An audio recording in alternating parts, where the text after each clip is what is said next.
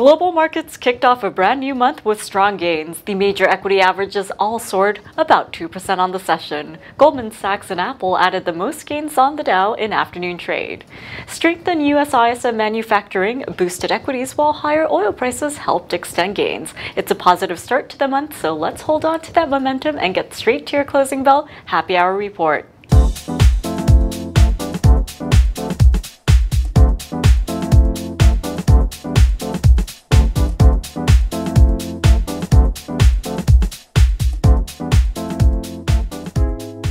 In U.S. economic data, February ISM manufacturing came in at 49.5, about 1 point above expectations. It beat January's reading of 48.2. The data is still below the 50 contraction expansion level.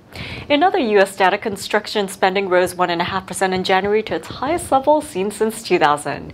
And the market manufacturing PMI for the latest month came in at 51.3, up from the flash reading of 51, but down from January's final 52.4 reading. And in energy prices, crude oil futures recovered from an intraday decline to settle higher by nearly 2% at $34.40 a barrel. And let's take a look at the closing numbers here on Tuesday.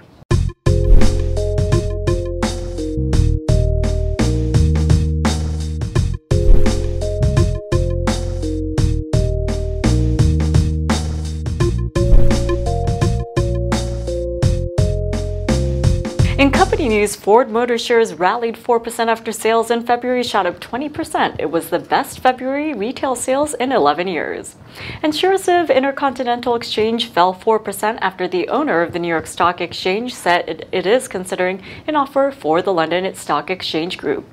And Kate Spade rebounded from a pre-market drop following a sales miss and downbeat outlook. Shares were last up 9%.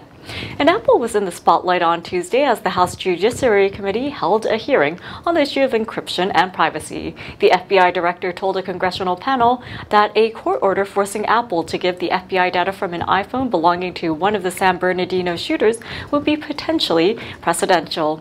Now, Apple maintains that by asking it to weaken the security of its products, the FBI would set a dangerous precedent.